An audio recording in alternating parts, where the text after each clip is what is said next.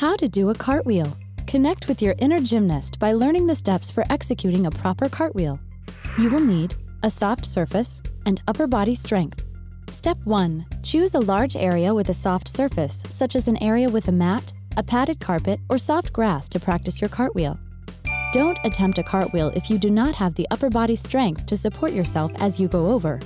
Step 2. Extend your arms straight above your head. Step 3. Point your leading foot in the direction you will move and point your back foot slightly outward for balance. Bend your leading knee in a slight lunge. Lead with the hand and leg that are the strongest. For instance, if you are right-handed, lead with your right hand and right leg.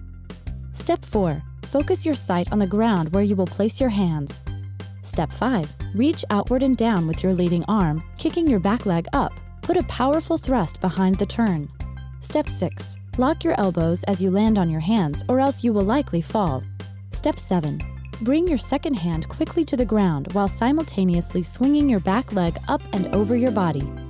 Step 8. Keep your back straight, your toes pointed, and your legs straight and spread apart as you move through the cartwheel.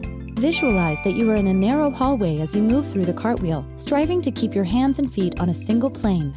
Step 9. Do a brief handstand and then continue the rotation until both feet are back on the ground. Keep practicing until you get it right. Did you know?